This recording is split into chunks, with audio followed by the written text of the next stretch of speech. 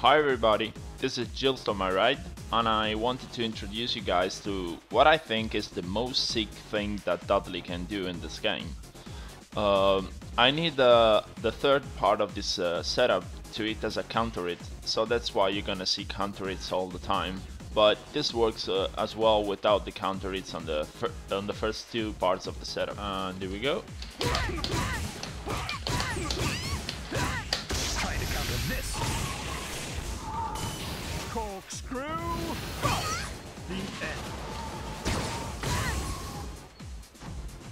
This setup only works on standing Ibuki. That's why I chose as a training dummy.